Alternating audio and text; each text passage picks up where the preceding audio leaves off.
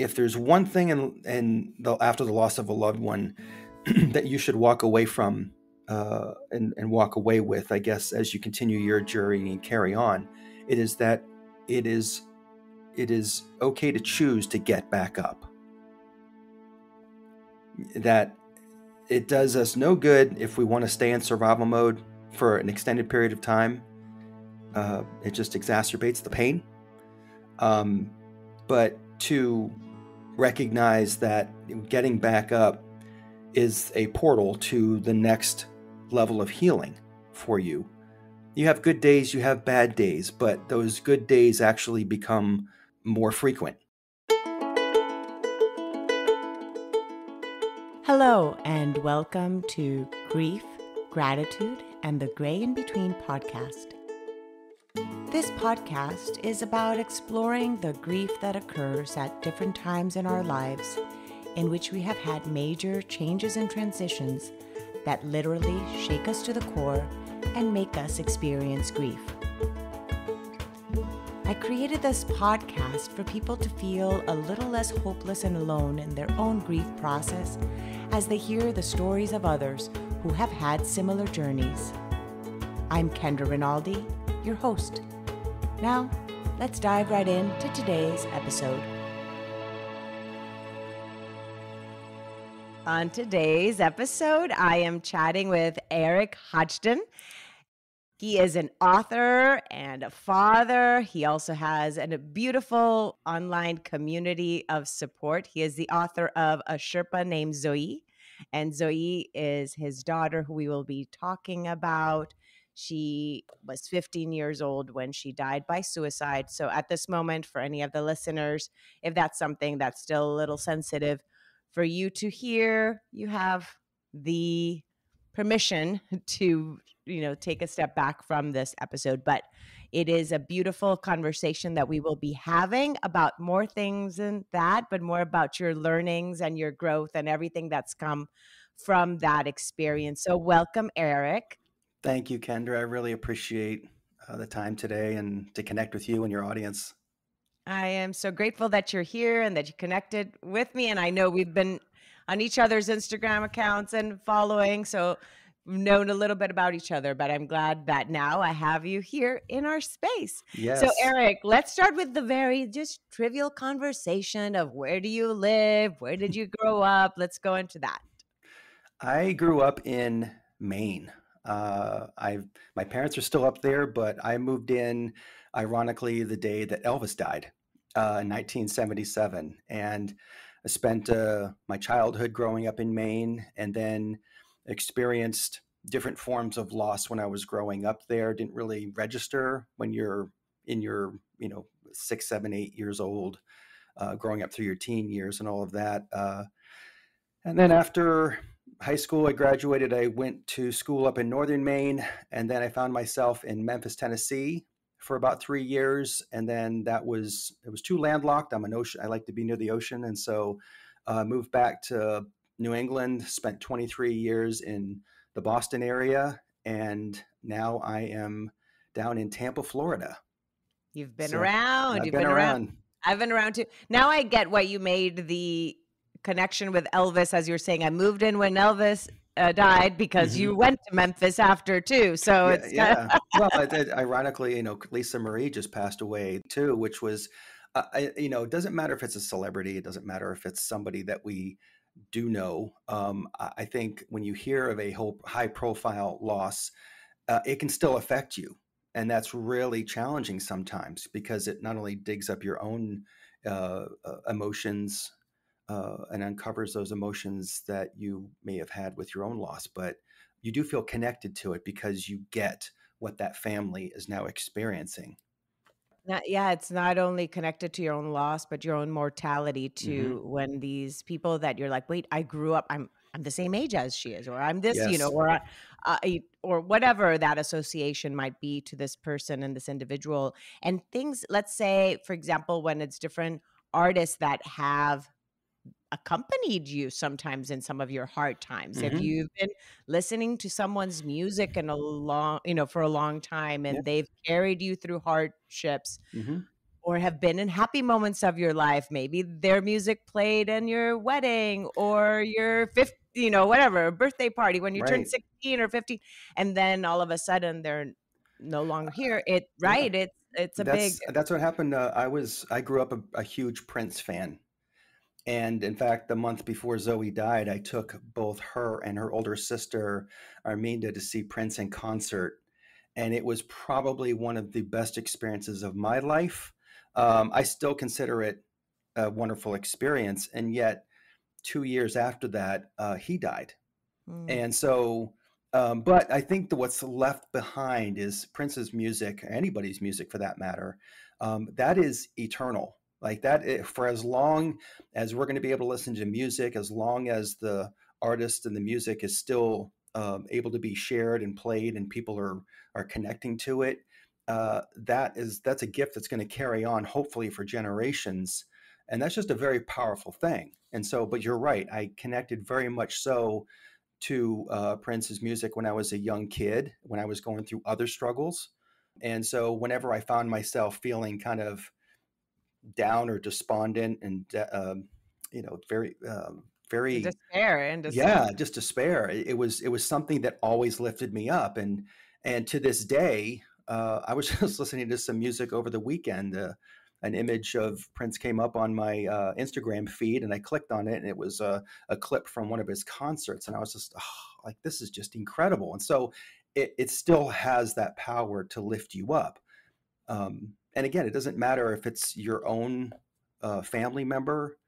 Like I know you lost your sister back in '96, and then your mom in You've done some 2016. work. You've Yeah. done some work.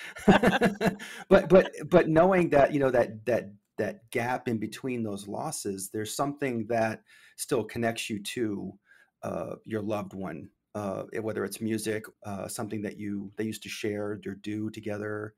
Zoe loved the Red Hot Chili Peppers. She was a big Foo Fighters fan. She just loved music that really connected to her soul. And so every time I hear one of those songs now, I'm like, oh, that's cool. It's kind of like Zoe's coming through. So yeah. Mm. You know, and not only are we connected with them with some of these memories, but we keep on in our case that we've created space and community around their Mhm. memory, really, created this podcast because of what I've Yes. gone through. You've created the communities you've created because of what you went through Mhm. and your experiences. Then they live on also through those moments and those shares. Now, not everybody has to do that in order to carry on the legacy of those loved ones Right. they had in their life. Right. But they might carry it on through a recipe that they cook, and Mm. that's the meal that they eat every time, or a song that they play every time and reminds them. Yeah, it's different little things that their legacy lives on in some shape or form. Let's talk about Zoe. She passed away, and how do you like to refer? She passed Uh, away, you died, know, I have come to, transition. Yeah, yeah, it's a really good question because I know that the term can be very triggering for some folks. I say both, passed away, died, and I I think either is fine. I've had to come to resolution with that though, mm, because I think if you don't have acceptance, or if you're not accepting that the person is not here any longer, it's hard to say that. Like, am I really saying that this person died? And so it takes some time, I think, for some to find resolution to that, and it took some time for me as well. But that was something that I also noticed quite a bit, that when people were referring to Zoe, they started off with saying that she passed away, and that's honestly a term that's been adopted by our society in the last 30 to 40 years.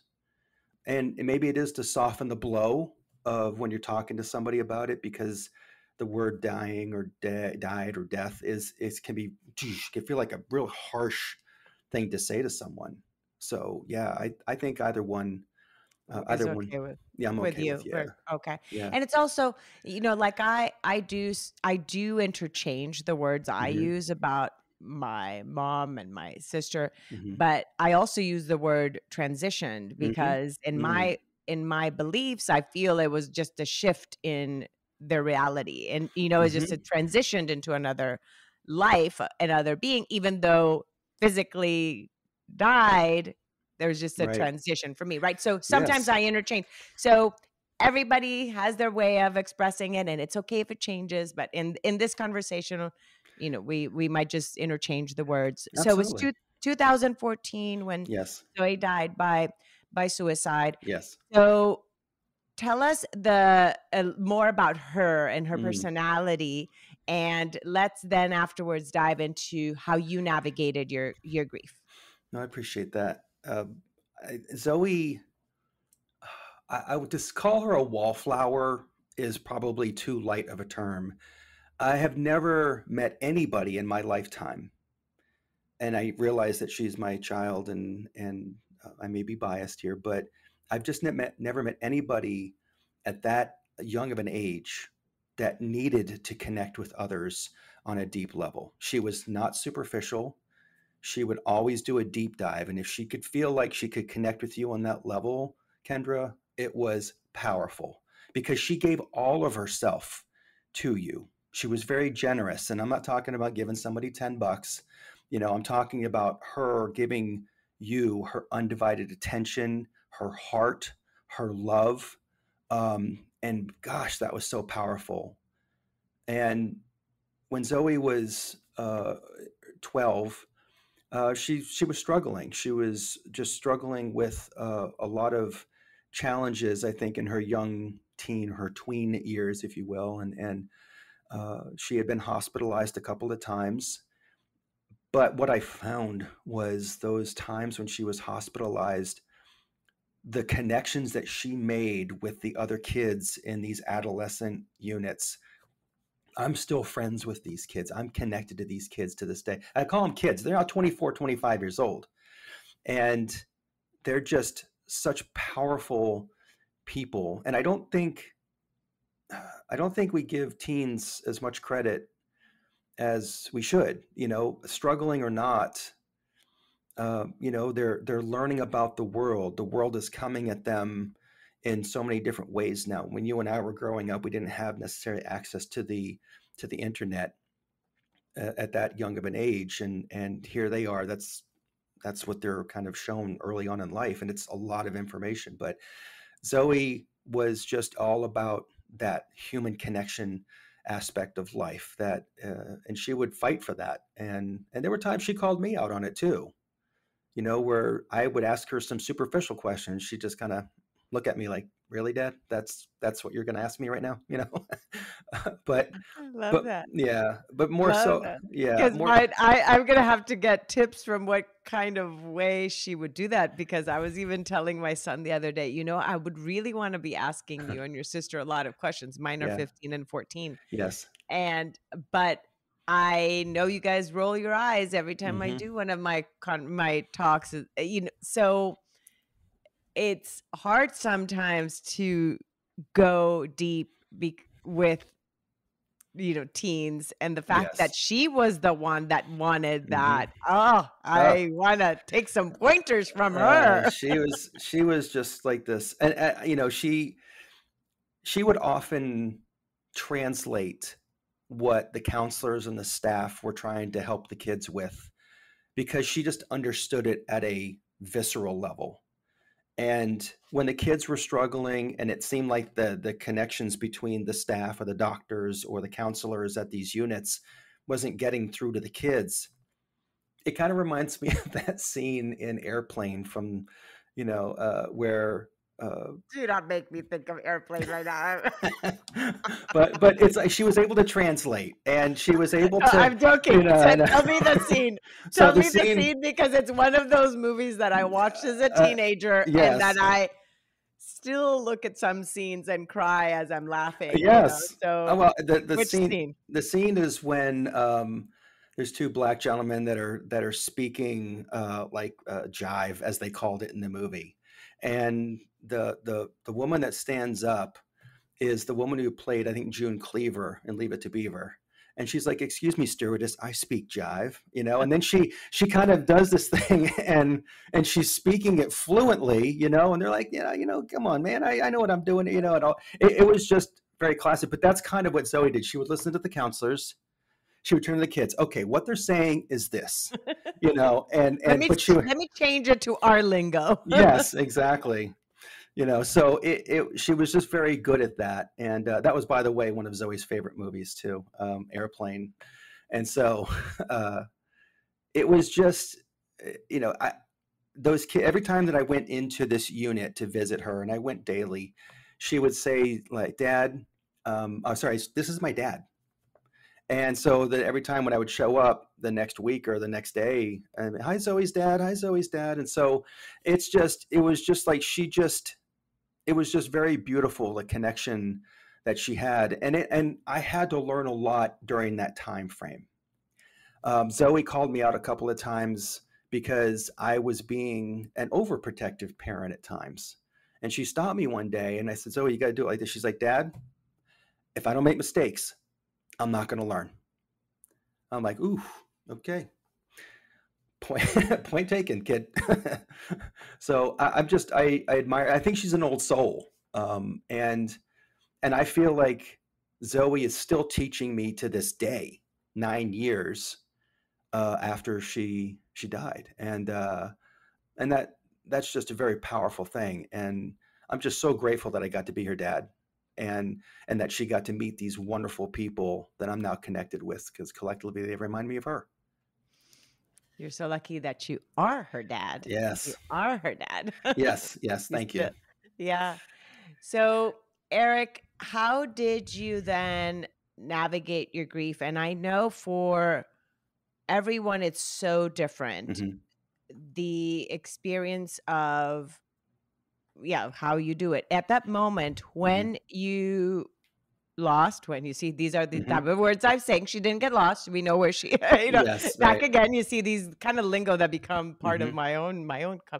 When Zoe died, were you and her mom together at that moment or not anymore? The reason I ask that is because that also plays a part in the dynamic of grief. So if that's okay, and again, you may tell me to edit if that's No. not something I was allowed to ask. No, So no, please. no worry. I'm an open book, and I really appreciate the question because I've received that question from a lot of people. And no, her mom and I were not together. We had actually been divorced for about 7 years. And navigating her grief, uh, if I can say this, and I don't mean this flippantly when I'm saying it, it was easier to navigate her death than it was for me to through my divorce. And the reason I say that is because I had no coping skills when I went through my divorce. It was the first major setback that affected me directly in my life that I had no idea of what to do about it. And I was in a very bad spot for about 3 years. And it was, I went to therapy. My therapist kind of had to dope slap me a couple of times, like, dude, what are you doing? You know, she didn't say it like that, of course, but I struggled quite a bit through those initial years after the divorce. I just couldn't believe what was happening. It's like it was too unbelievable to be believable. And because I didn't grow up that way, my parents are still together. My ex's parents were still together. She lost her dad at a very young age. But um, it was when I lost Zoe. I remember the night that I was driving home from the hospital that night, and my sister had come to be with me, um, and we were in the car and we're driving back to my house. It's just about a 2 mile drive, and I am gripping the seatbelt like I'm holding on to it as if I was falling, and I just didn't want to let it go. And I remembered how I was after my divorce, and I told my sister, "Gosh, I really hope I do not go back down into that pit of depression again, because it was brutal. I did not like how I felt, and she couldn't really say much other than, well, we'll try not to let that happen. She didn't know what to say at that point. She was in shock just like I was. But I remember a couple weeks later, I was sitting with my therapist, and that was one of the best things that ever happened through my divorce, was to get connected to a very strong and very helpful counselor who I had been working with right up through to when Zoe died. And we sat down, and she knew my whole story. She knew my whole background, and she knew exactly what to ask that first session. She goes, "How are you doing? And where are you right now?" And I know what she was saying or asking when she said, "Where are you right now?" And I had some time to think about it because it'd been a few days since we had laid Zoe to rest, and um, I think for the first 10 minutes of that session, I didn't speak because I couldn't. And when I finally could speak, I said to her, "You know, um, I've had time to think about it, and I think that that hole of depression is about the size of an ant hole, and I can't fit down in it, so I'm not going down there." And she's like, "Okay, good. Let's get to work then." Like in a very, very connective way, she said that, and I'm paraphrasing. But so what I focused, what it turned from me feeling really distraught, which I was, to what about Zoe's friends? What about my family? It wasn't that I was neglecting my own emotions because I was feeling exactly what they were feeling, but I wanted to know that they were going to be okay. Like, come hell or high water, I was going to fight for our lives to be better, for better days to come. I didn't know how we were going to do it in those early days and weeks. All I knew is that we had to go that direction because no one else was going to follow suit. And I was pretty clear. Of course, I can't control what other people do, but um, that they didn't receive it like that. They received it as, okay, this person has our back no matter what. And that probably helped me more than anything to know that we were going to find a way to get through this. That yes, it was going to suck and it was going to be hard, but if we could map this out as we went along, my gosh, we could okay, look, we have to be okay. We have to understand that grief is hard. We have to accept that the emotions that we're feeling are going to come in. We do have options other than to stay stuck in survival for an infinite amount of time. And we can think about what it's going to be like in the future, whether that's a week, a month, or a year from now. And we can kind of let that aim point pull us in that direction. But that ultimately, yes, we have to embrace that this is going to suck. Mm-hmm. And I think if we do that, we're actually building a map through our grief, which is something that it's just something that I have just gone back to time and time again. It doesn't matter what the setback is that's happened in my life, that process, if you will. So yeah. Mm. You shared so many things that bring up some questions or thoughts. So the fact that you had already experienced grief Mm-hmm. in a different way, Mm-hmm. being the end of your marriage, Yes. and had already sought help and had those resources, Mm-hmm. already there had a tool that you were Mm-hmm. able to go to. So when Zoe died and had already built this Mm-hmm. trust and relationship with your therapist to Yes. help you navigate this really hard moment in your life. Mm-hmm. And that is something to have in mind as people listen to sometimes episodes of like, wait, how come this person's okay? We have this tendency to compare ourselves to others in life, right? Mm-hmm. Like, how come this person's so successful in this job? Is the first time they do this? No, that person's or musicians. Oh, God, Right. Right. they became musicians. Since we were talking about music before, they became sensations overnight. No, you do not know how many times they played on the streets of, Mm-hmm. for pennies. So we cannot compare our journey to Mm-hmm. another person's journey because you do not know what other tools they've used before and other circumstances that they have gone through that have helped them in some Right. shape or form Exactly. become who they are now, to then have some access to tools Mm-hmm. to then help them navigate that. So that is something that came up to mind as you were saying that. And the other thing that came to mind is how you switched it, because to some extent your mind already knew you had survived something else Mm-hmm. before. So Right. you had evidence of, I thought I couldn't Mm-hmm. survive that, Right. yet I did.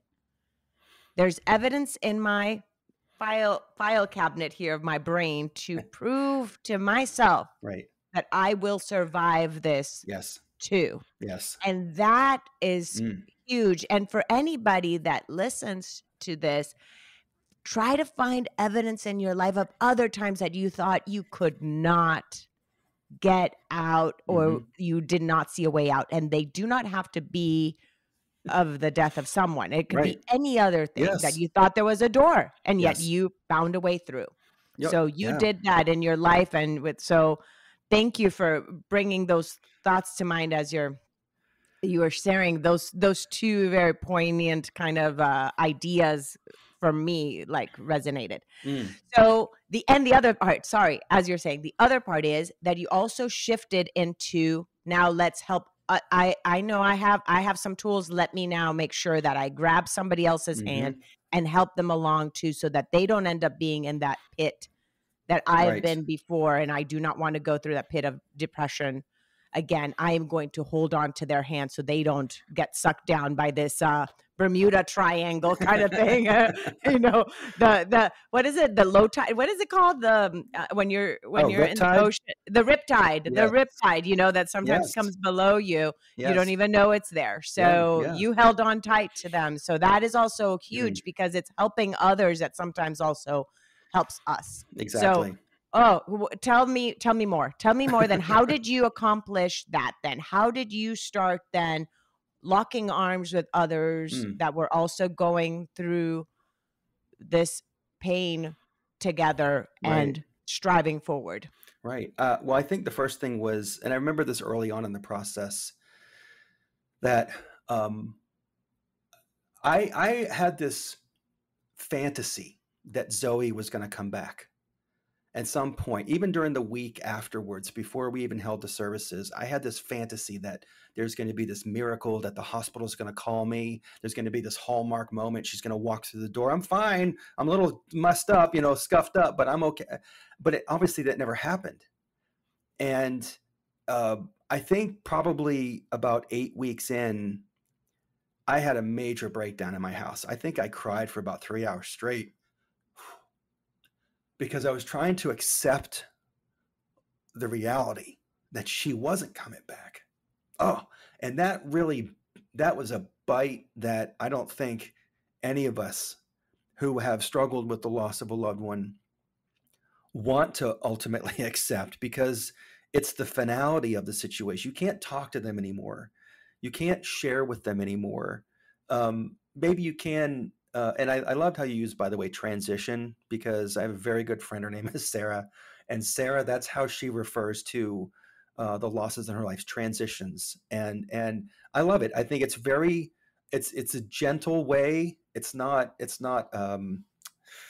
softening it. It's more or less, well, it is softening it, but it's actually just an approach that makes it sound so like, yeah, you know what, you're right. Their spirit is transitioning from this realm to the next realm, and so it's very beautiful. I digress. I think when I finally accepted, that's when I started to just turn around and say, "Oh, I just figured this out. That we have to accept this." I don't. It wasn't a major epiphany. It wasn't anything new under the sun. It was just the part of my process. And so I would turn and I would share that right away with Zoe's friends or my family. I'm like, where are you with the acceptance?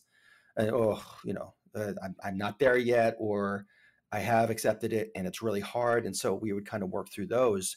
The next piece was something that kind of caught me off guard, and that was forgiveness. It was forgiving not only that Zoe took her life, but forgiving myself for what I perceived that I didn't do for her while she was here. And as much as I tried, I did the best that I could do with what I had available to me at the time: tools, connections to her friends, the resources, the hospitals, all of it, right? All of that. Um, and I wouldn't say that Zoe was depressed. I would say that she was just struggling to try to make sense of the world around her. And so it was, but that forgiveness of myself took a little bit longer than I wanted it to. But again, when I figured that out, I shared that, look, guys, we got to forgive ourselves here. You didn't have that last conversation with Zoe like you said you wanted to, but you said everything that needed to be said, and you did everything that needed to be did for her. This ultimately was not your choice, and so the final piece, and this is why it applies to this podcast specifically, was that I had to have gratitude for not only being Zoe's dad in the present tense, like you said, but also uh, being grateful that was now connected to her friends on a level that I probably would never have been. Gratitude for what is in my life right now.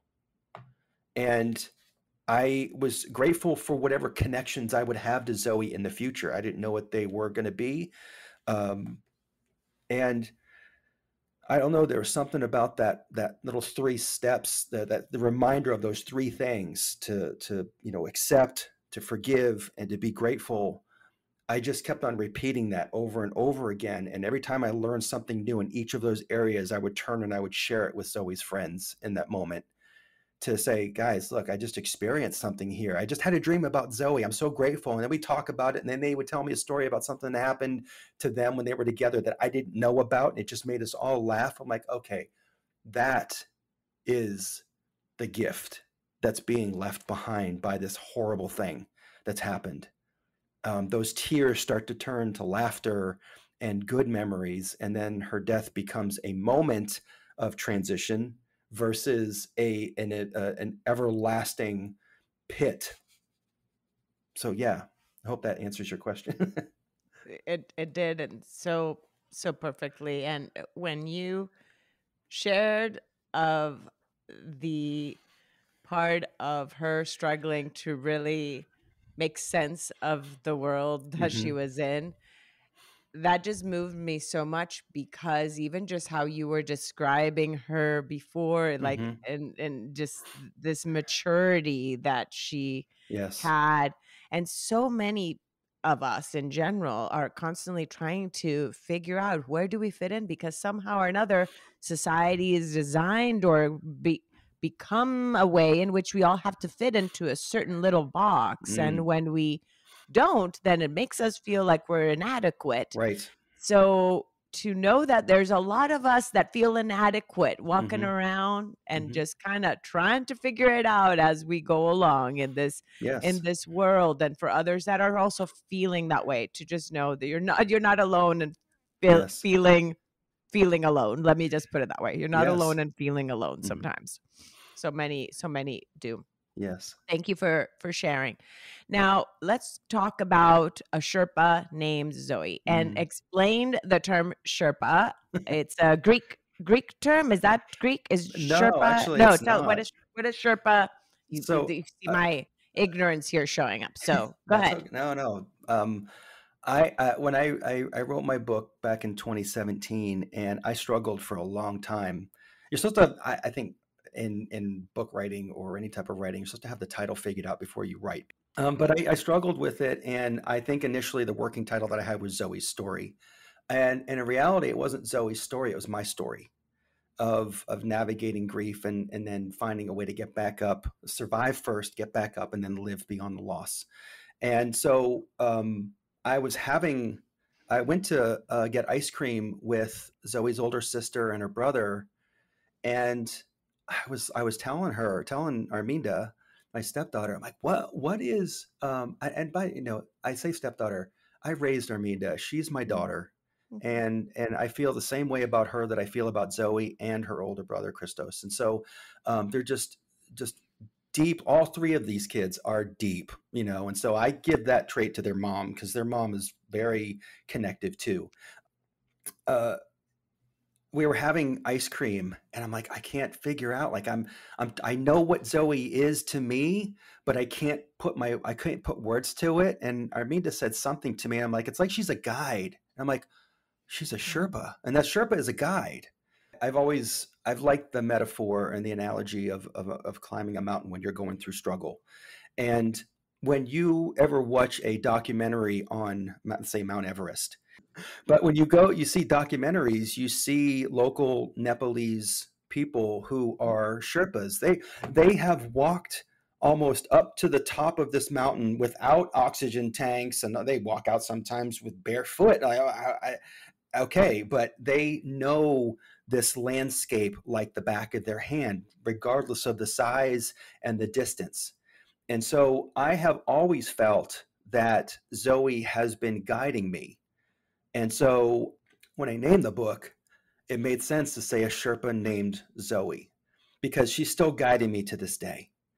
And it really helped to, I don't know, it just felt like that was the right path, so to speak, to go on for writing the book. And the book initially started off as just stories of my experience, throughout my childhood and Zoe being born, Zoe growing up with some medical challenges. The divorce. I didn't really go into depth at all about the divorce because that's a separate story, a separate situation. But knowing that it impacted Zoe and her sister and brother, I it all the way it impacted me as well. I just wanted to connect people with what the loss of a loved one could mean for them in terms of, oh gosh, here's the shock of this loss. It just happened. What the hell do we do with this?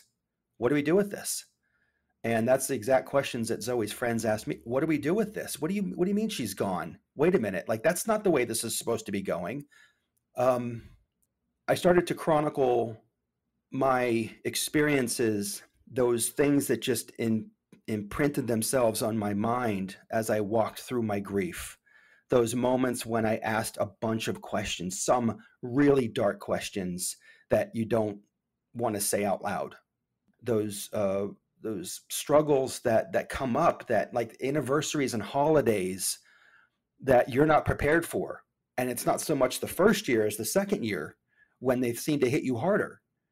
There was, okay, I do see that there is somewhere to go now. I want to help Zoe's friends and my family to get to their better days. What do we got? That aim point is there. How do we get there? And so it is so easy and comfortable to stay in a survival mode. And it's scary to think of doing anything other than that.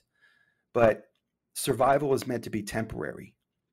And I don't know about you, Kendra, but every resource that I found online was pointing to survival being the end game of your journey. That if you got there, good for you. That's the best you're going to.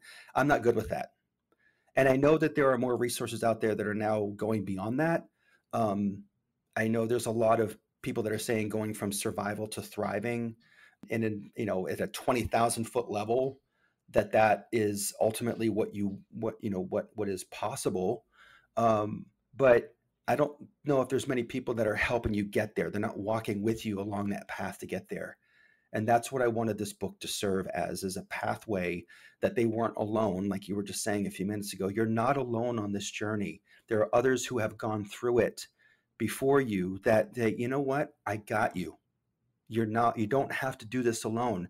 You're going to feel alone, but when you can connect with somebody else and they're sharing their story and you're like, oh my gosh, I know exactly what you're talking about. Those sleepless nights, those body pains, the inability to eat and the ability to sleep, um, those harsh words that you hear from supposed friends and family that are expecting you to feel better after 5 months. I mean, just things that you don't expect to happen along the journey that happen. And truth be told, I could never cover all of it.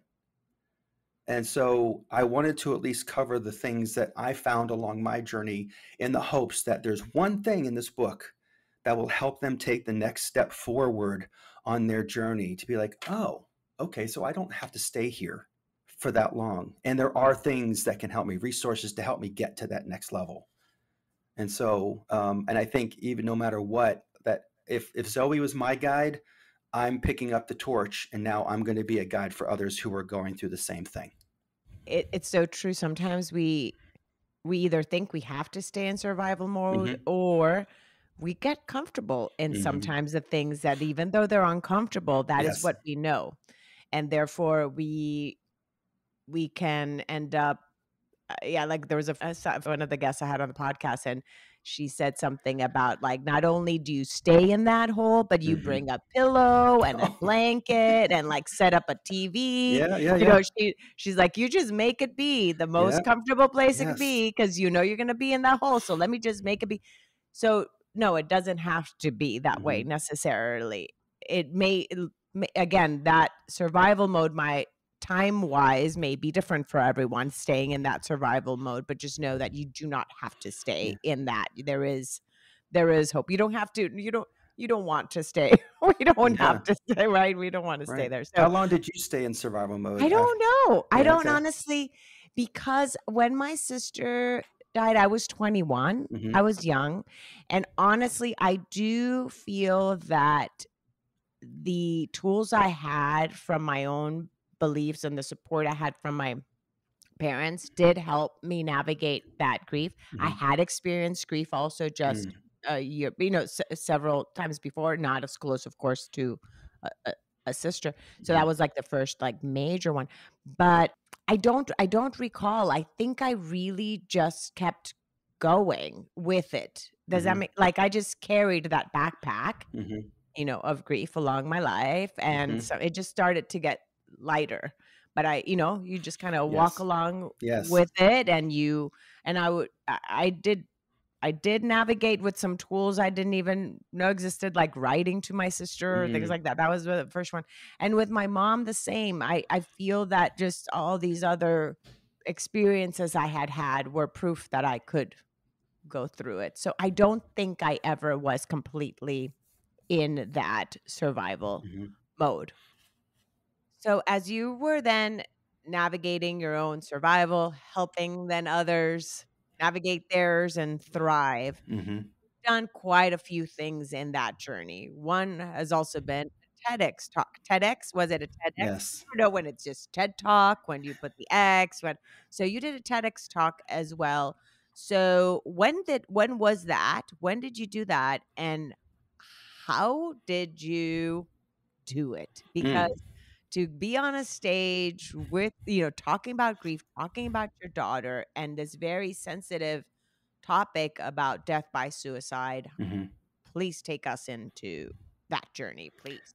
Uh, I to speak on that uh, on that stage in early 2018. I had been fortunate to connect with others in a storytelling forum, and it was to be asked to share Zoe's story and my story on that platform was just I'm immensely grateful for that.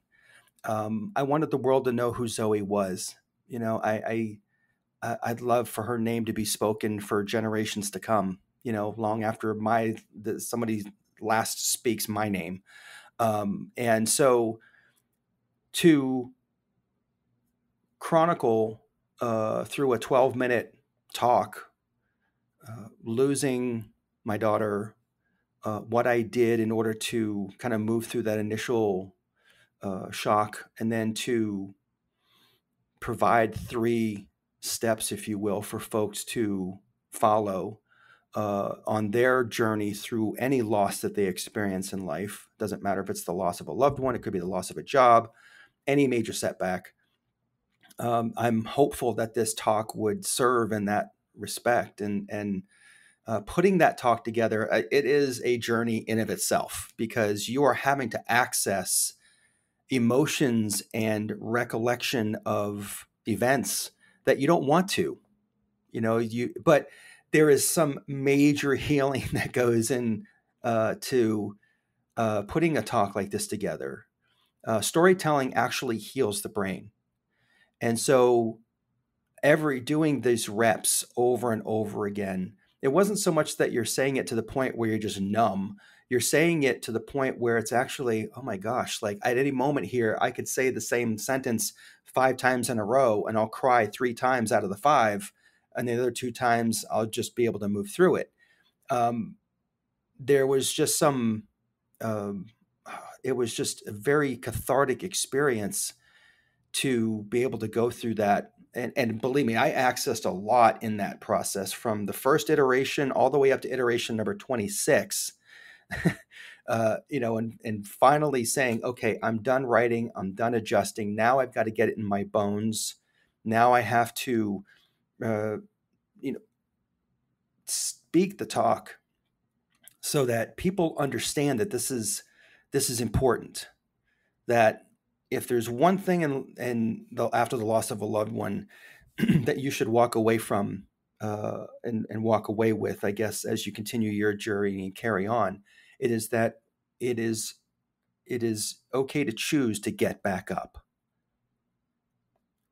That it does us no good if we want to stay in survival mode for an extended period of time. It just exacerbates the pain.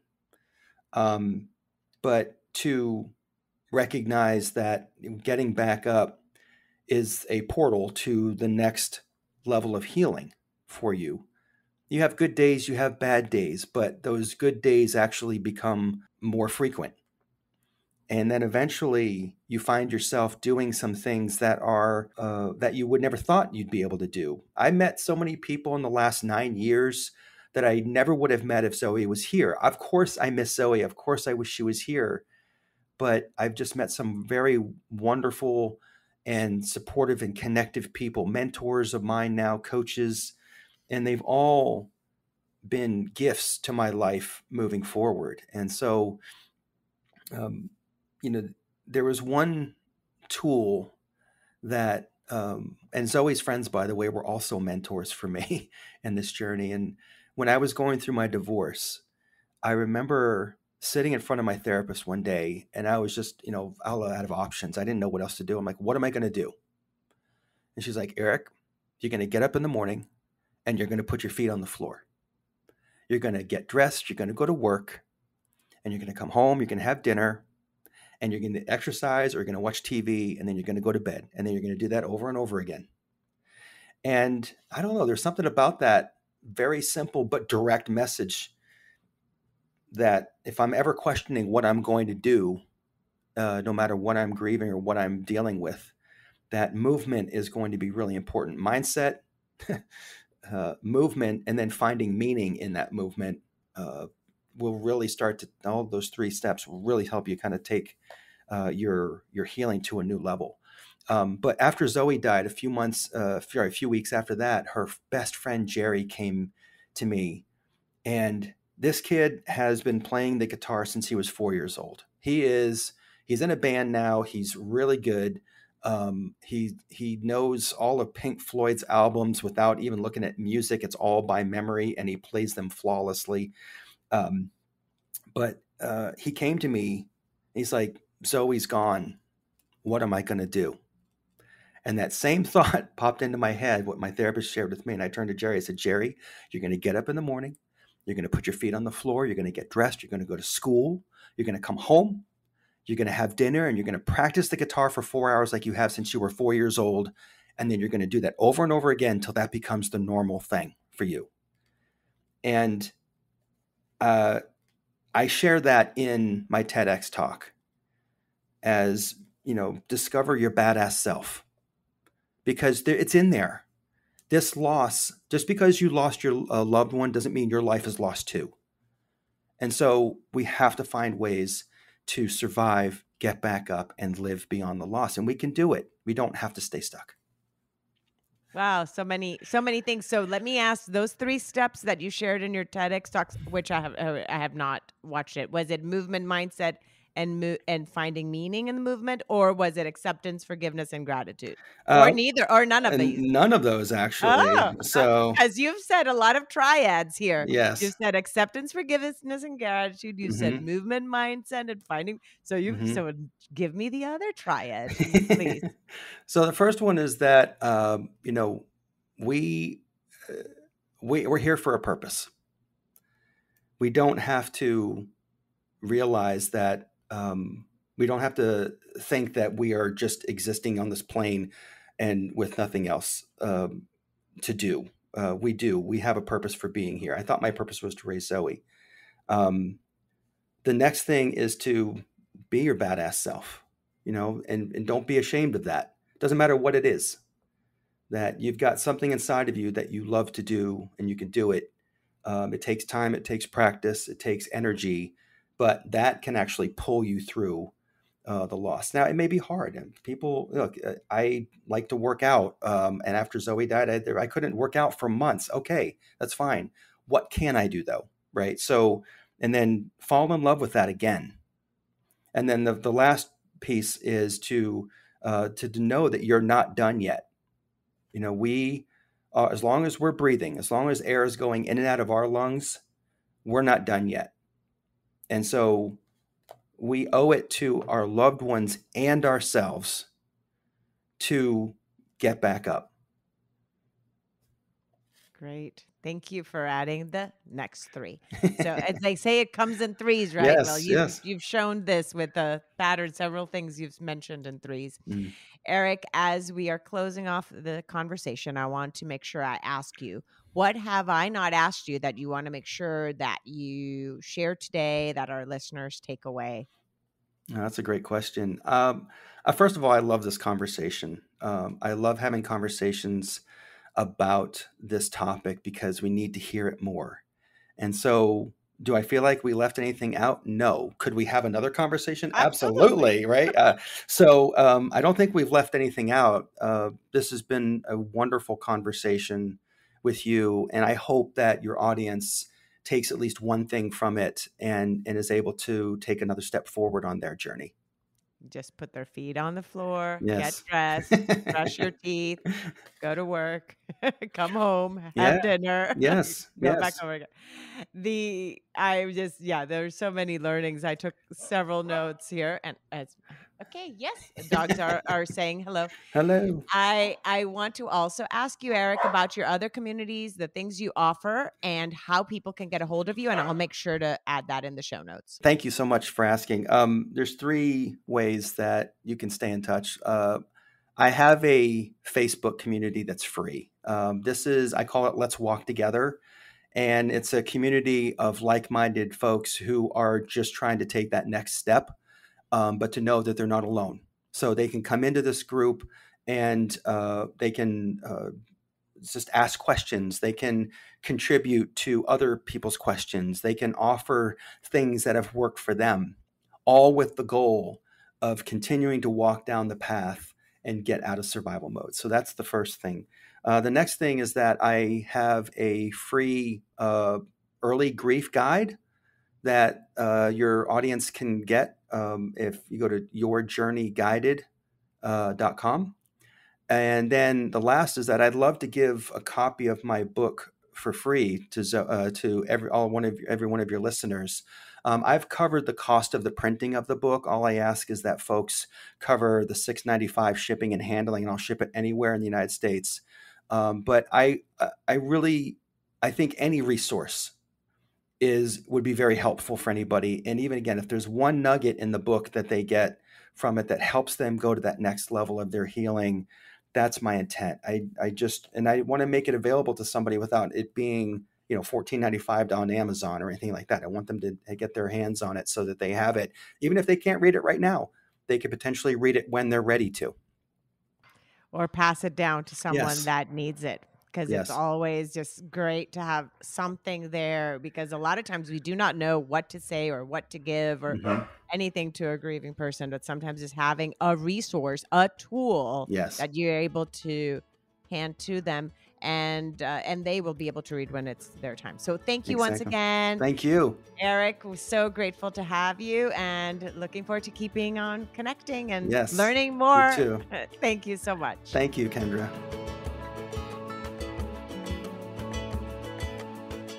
Thank you again so much for choosing to listen today. I hope that you can take away a few nuggets from today's episode that can bring you comfort in your times of grief. If so, it would mean so much to me if you would rate and comment on this episode.